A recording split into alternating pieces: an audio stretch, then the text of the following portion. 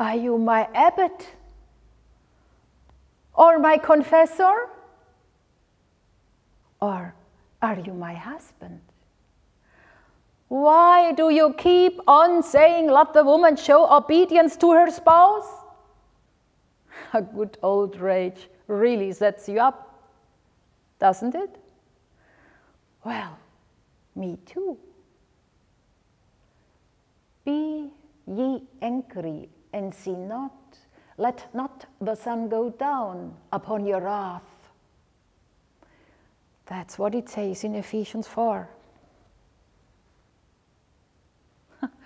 The sun's going down in a few minutes from now. Martinus.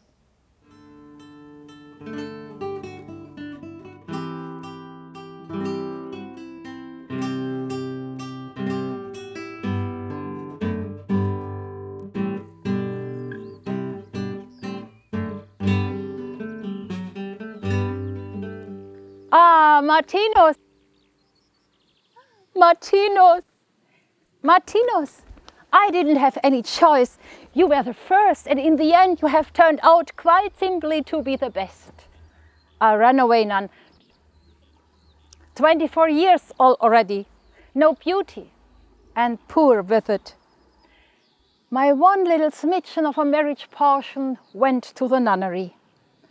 And in those days I wasn't even halfway decent as a housekeeper yet, either.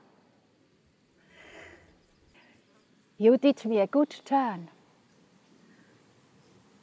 But haven't I done you quite a few good turns too over the years?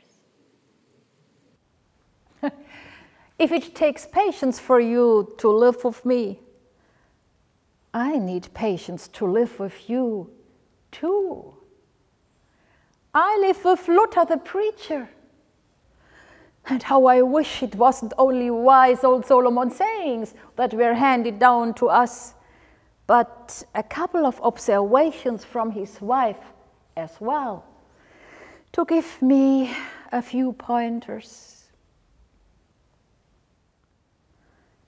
You are out of sorts, Martinus. And it's not even a week ago that you were declaring to all of us at table that anyone who is miserable should not be admitted to the altar or to the sacrifice.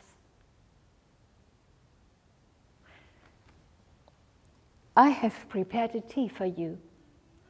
That's very good for the miseries.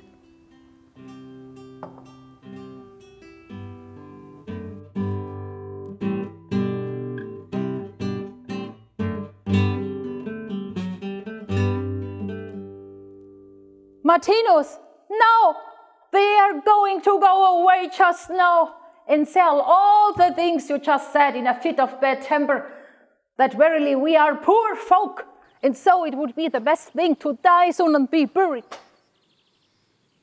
You forgot to mention the resurrection.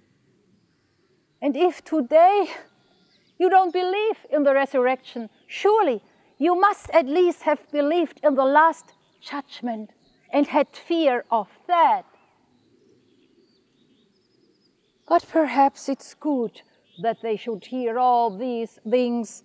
Even the great reformer has his troubles and doubts and doesn't shy away from speaking about them.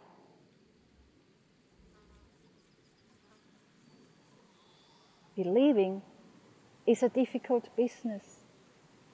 That's what you really think. And you let them see it.